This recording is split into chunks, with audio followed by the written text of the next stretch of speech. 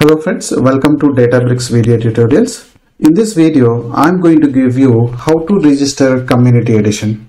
So nowadays, most of the developers are facing issues while registering community edition, and even Databricks side also they change some UI and they change the process as well.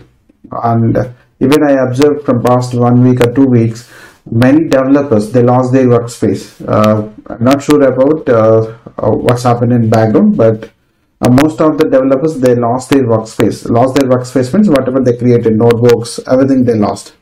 So always better to create take a backup of your whatever you do in community edition, and better to go with the backup accounts, like you create two accounts and merge those two accounts workspace IDs. If you lost one workspace ID, you will be having another workspace ID, or take a backup.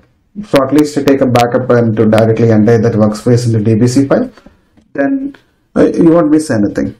So at least while learning the new things, right? So when you try something, then you save some notebooks. If you lost those, it's very difficult to retrieve this. So let's start how to register community edition and how to use that community edition.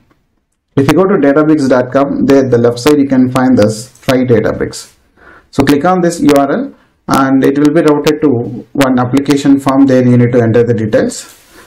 Enter your personal details and use mail ID, which is Gmail ID, personal email ID. Professional is not required, just you can go with the personal email ID.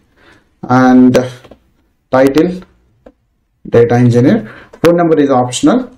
Once you click on this get started for free, and it will be routed to another page, and before that the verification window will come. So here 3 plus 3 6, 6 plus 6 12, 12 plus 2 14. A verification done. Then we'll get a email. So once you click on this, you'll get an email, right? So click on this, you'll get an email notification. Yeah, thanks. So you can verify your email. Just I'm going to verify my email. So I got an email. So here just click on this link and it will be routed to another page. Then reset the password. That's all.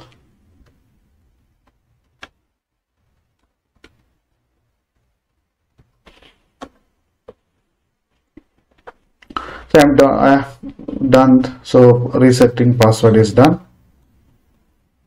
So what you can do, so go to your settings, user settings, and there when it comes to, if you want to change password, you can change password here.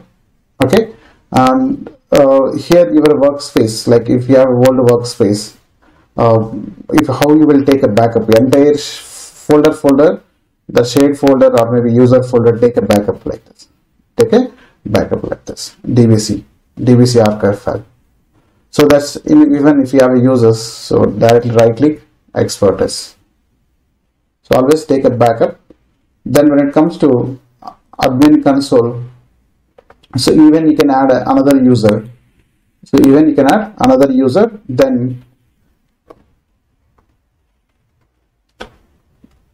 if you have some other user, which is, if you already have some workspace, you can add that user. So you just send an email.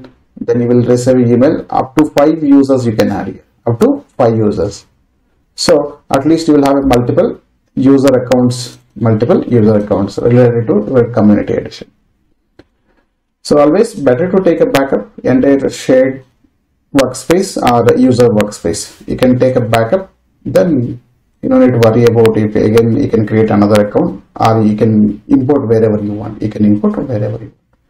Thanks for watching my videos. Thank you very much. All the best.